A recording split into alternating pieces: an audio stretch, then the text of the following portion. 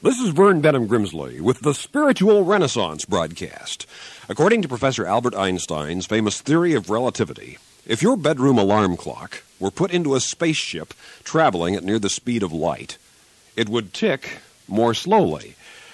And as if that were not enough, the science of physics also agrees that if a 12-inch foot ruler were moving through space at 90% of the speed of light, it would be only 6 inches long instead of 12. Now, all this may sound utterly absurd, and yet these are accepted principles of contemporary physics. Humankind are just beginning to understand the incredible mysteries of this universe. Scientists are discovering that material physical reality is not nearly as simple as it one time seemed. This universe was designed and was planned by a mind far more majestic than humanity at one time imagined. And yet, by living faith, your mind can come to know this very mind of God. The mind of the God who created all that is, who loves you, and who is your Father and your friend, if you will have the faith to believe it, the faith to accept the fact that you are accepted. You're part of all this universe of things and meanings and values. You may be able to recognize yourself in a mirror, but that does not mean you know who you are. Just because you can pick yourself out in a group photograph does not signify that you fully are conscious of your real identity, because your real identity is spiritual, and you will never be fully content until you come to know the living God who loves you and has a will and a way for your life. The great Russian author Leo Tolstoy once described a man sitting in a boat which had been pushed off from an unknown shore. He's been shown the opposite shore. That man has been given a pair of oars and then left to himself. Straight out into the stream he rows. But then the current gets hold of him and deflects him. Other boats are there. Some have thrown their oars away. A few are struggling against the stream. Most are gliding with the water, quite content to do nothing. Is this the way, he asks one of them. A chorus of voices replies, of course it's the way. What do you think? There can be no other way. And so he drifts on down the stream. But then gradually he grows conscious of a sound, menacing, terrible, the roar of the rapids. And suddenly this man comes to himself, remembers what he had forgotten, the oars, the course that he was to take, the opposite shore. Frantically begins to row upstream against the current, crying out to himself, fool that I was to drift and drift. So the man rows on until safety is achieved. And now, writes Tolstoy, may I explain that current is the tradition of this world. The oars are human free will, and the opposite shore is the finding of God. Where is your life going? Have you taken charge of your direction, of your purpose, your intent? Do you know really why you are here, where you came from, where you're going?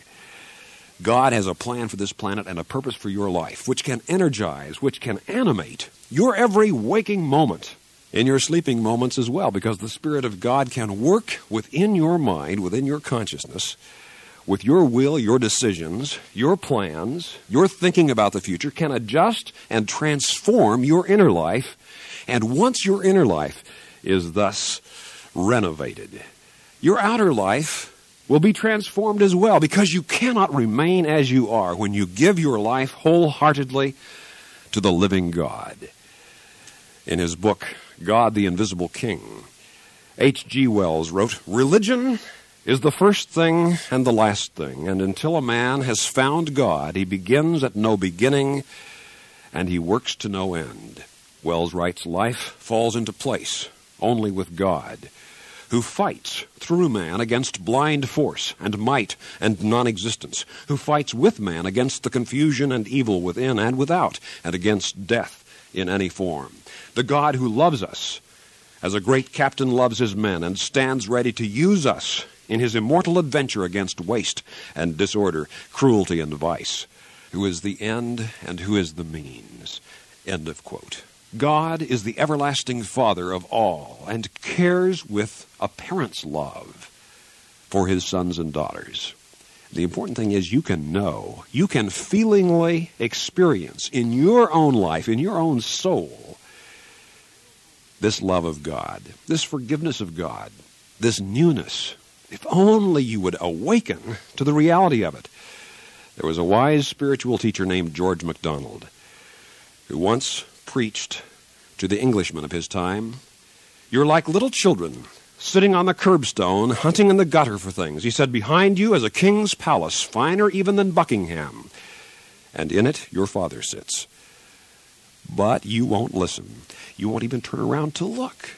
He said, "You just keep on hunting in the gutter for things, and it doesn't matter whether it's rotten vegetables or pennies or shillings you find there. They can never make you happy without your father." That is the living truth. There is no real happiness in human life apart from spiritual growth. Jesus began his Sermon on the Mount with the word blessed or happy.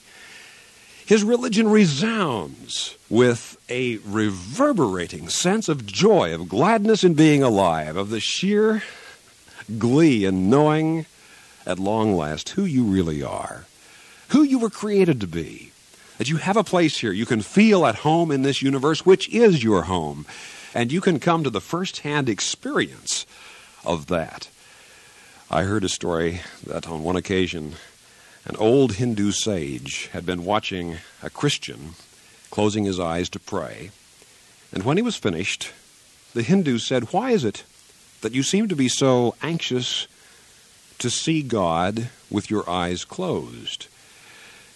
The Hindu said, "Learn also to see God with your eyes open, in the poor, the starved, the illiterate, the afflicted. For these too are sons and daughters of God, and see God in the sun and the moon and the stars." This is not pantheism, to which I call us, but rather the celebration of God's creative energy in all that is.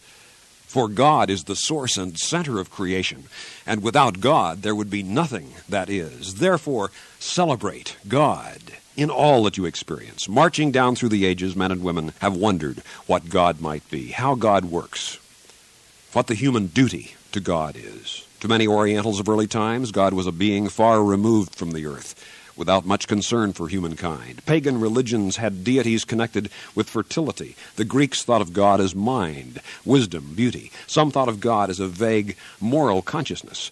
Others conceived of God as energy. And there was some truth in all of this, but not enough really to make God truly attractive, to inspire people's devotion and allegiance to God. People were hungry for a better God than any pagan religion could offer, and they found just such a God as they craved in one whose name was love, the God who is a father and a friend. God is not the absentee landlord of earth. God is not only ruler, judge, regulator of the stars and planets. God is love. God is the loving heartbeat of this universe. All of God's activity is the activity of love. Everything God does is inspired by love. He creates and rules and judges in love. God is love. Everything God does is done in love. Everything God will do with and in your life will be done in love. The desire of the greatest possible good for you, for that is the very nature of love, desiring good. Do you remember the story from the life of Jesus?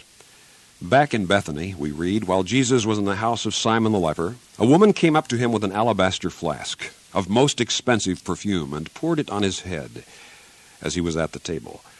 The disciples were indignant when they saw this. One of them said, "What's the point of such a wicked waste? Couldn't this perfume have been sold for a great deal of money, and then the proceeds given away to the poor?"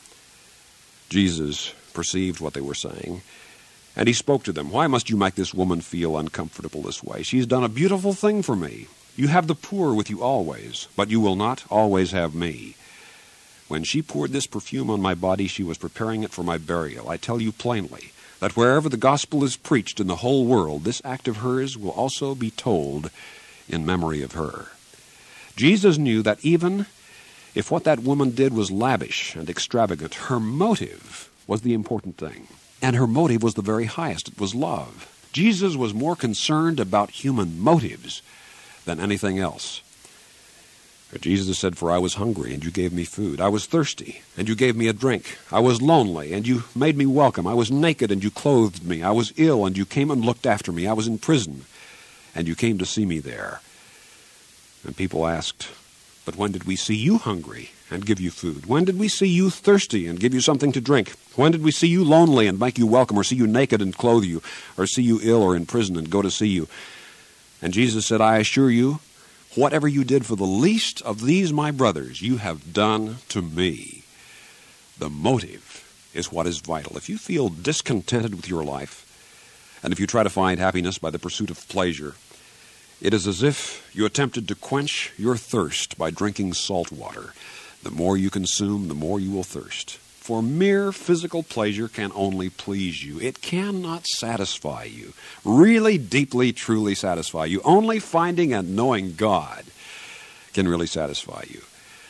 There's a question which a number of letters to this broadcast have asked. If God is the loving Father of all people, if all people are brothers and sisters in one family of God, if God does freely forgive people, then why have faith? Why is faith necessary? If all people already are loved, forgiveness is available, sonship with God, daughterhood with God, why is it necessary to claim these things by whole-souled belief and trust in these things? Some people wonder, people are children of God, why have religion at all? Why recognize or acknowledge that fact? Well, suppose you were getting ready to prepare a meal at lunchtime and somebody saw that your refrigerator was all full of food, your larder was plenteously provided, and your cupboards were well stocked, and suppose that person said, "Wait a minute, you already have all these good things, they're yours, why bother to eat them? Why is it necessary to consume them? They already belong to you, they're paid for." You would reply, "It is not enough that you have them, you must use them, you desire to partake of them. It is not enough that this food is yours, you want to taste it and be nourished by it and strengthened by it." So with these good things of the spiritual life, until you begin to live daily in love and prayer and worship of God, you're never really going to taste and feelingly experience these things and be nourished by them. Faith is the act of using that which God has already given to you, which is there as close as your next breath, is a new experience of the reality of God which can totally transform your life. If only in this moment you will dare to have the faith to claim it and live as the son or daughter of God, you really are. Write to us, will you, at the Spiritual Renaissance Institute. We want to hear from you wherever you're listening on this world, to this great global broadcast, to the Spiritual Renaissance Broadcast, Box 3080, Oakhurst, California, 93644. That's Box 3080, 3080, Oakhurst, California, 93644 for free literature. Just write in, tell us what your problem is or what you're thinking about, what you're dealing with. We want to hear from you and correspond with you. Write to Box 3080, Oakhurst, California. For those of you listening in other countries around the world over our international satellite and shortwave network, let me spell that mailing address, Box 3080, Oakhurst, Oakhurst, California, California, 93644, United States of America. This is a non-sectarian, non-profit program proclaiming the dawning spiritual renaissance, the fatherhood of God and the brotherhood of man, the worldwide family of God. And so for now, this is Vern Grimsley saying, may God's will be done by you. Good day.